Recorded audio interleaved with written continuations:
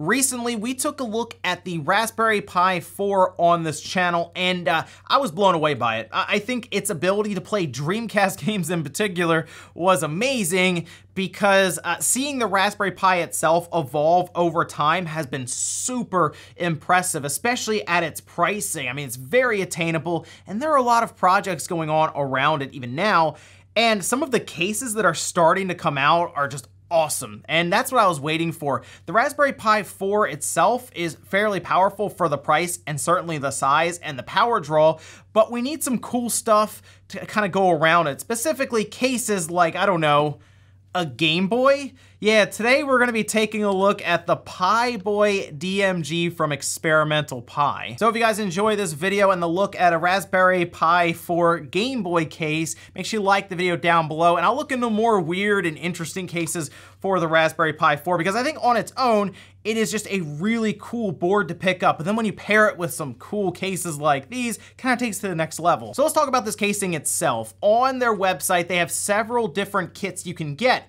If you don't need a Raspberry Pi 4, you can just buy the kit itself, or you can go completely all out and they'll have everything assembled for you and it'll show up just like this one did. It already has a Raspberry Pi 4 installed. It already has an SD card loaded up that has RetroPie. You just need to provide your own games. It even came with a full 5-volt, 3-amp power adapter. It does use micro USB, a little bit of a downer. USB-C would have been preferred, but you're mostly just gonna use that to charge anyway. So let's go ahead and power this on and check it out. Now we do have a power switch up here. They really went all out to make this feel like an old school Game Boy itself. This is gonna take a minute to power on. It does have safe shutdown as well, so if you just power it off with that, it'll just go ahead and make sure everything shuts down correctly. And it's gonna load us right into RetroPie, where I already have several games installed. So let's take a look here. We have Dreamcast games, have some Game Boy Advance games, Nintendo 64, Nintendo. They do ship with some ports on there, like Quake, which is really funny to play on a Game Boy DMG itself. I did load a PSP game on there just to see how it ran. The PSP games actually run pretty well, and yes, it is Crisis Core, go figure, I know. And then, of course, PlayStation as well. I loaded up Mega Man X4, we can check that one out. But let's go over here to Dreamcast games, because that is one of the best parts about the Raspberry Pi 4 is just how well it can actually run Dreamcast games. So here we are with Sonic Adventure 1. We checked this out before on the Raspberry Pi 4 when we did a video on it, and it ran well there, and as expected, runs fine here as well. This case does have active cooling, so you shouldn't see the Raspberry Pi like get throttled or anything like that. And I mean, you can see it's holding a good frame rate. I think for the most part, for what they have to work with on something like a DMG Game Boy, I think the controls are good enough to play, but keep in mind we have these bumper, or I guess you'd call them triggers, technically bumpers right on the back here. And because they don't work so well, I think people are gonna remap them at times to some of these front buttons if they can. And the joystick is kind of down and to the left, so you do get what we've dealt with before with like the Switch where you kind of get this like claw grip going on. So keep that one in mind. If you're somebody who has larger hands, using this joystick might become kind of an issue for your hand. It might get kind of cramped up, but as far as Dreamcast performance on this system, it is very good. I think the active cooling does help out with that. And then of course, the Raspberry Pi 4 with some of the emulators on here for the Dreamcast, they're just really good. So here we are in a Game Boy Advance game. This is Mario Kart, and it runs, Game Boy Advance games run very, very well on the Pi 4. It runs well here also, and it looks good on the screen, but my big issue, once again, are those back buttons. They're not easy to press at times, especially if you're playing the game and you're trying to focus. So keep that in mind. You may end up having to remap them maybe to buttons on the front since you have some extra ones. The Game Boy Advance matches up so well for something like the Pi Boy DMG. The library of games for the Game Boy Advance, the fact that a lot of them are platformers, so you'll take more advantage of this D-pad, right? RPGs, I mean, the list goes on for why the Game Boy Advance really works well with something like this casing. And again, the library really fits it. And, I mean, come on, there's so many Game Boy Advance games, the emulation's good. It's just a good fit overall. PS1 emulation on here is also great. I tried some 3D games, like Crash Bandicoot, for example, works fine. I'm playing Mega Man X4 right now because I like Mega Man X4. What can I say? Mega Man X is awesome. But if you're looking into like the massive library of RPGs on the PS1, something like this works beautifully for that. I mean, really. But even like platformers like this that would use the D-pad really well, I mean, it just works perfectly. This is great for PS1 games, Dreamcast games, Nintendo, Super Nintendo, Genesis. A lot of those will work fine, but I do want to check out a weak spot right now, and I think it's mostly just for the Pi 4 in general. And that is the Nintendo 64. So the biggest thing here is you can hear the sound is kind of choppy right now if you listen. And that comes to kind of like these slowdowns, and it's kind of skipping frames here and there, and it just struggles still with the Nintendo 64 itself. I don't know if it's just the emulation scene with the Raspberry Pi 4 right now through RetroPie, because most everything else plays really well.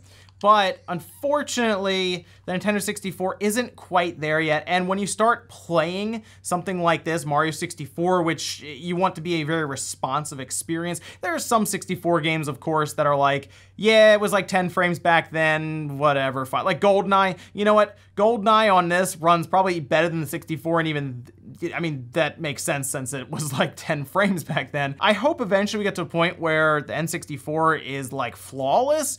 But I do know I've talked to like MVG about this at times, and it's unfortunately a struggle, just seemingly the way that the Nintendo 64 was made.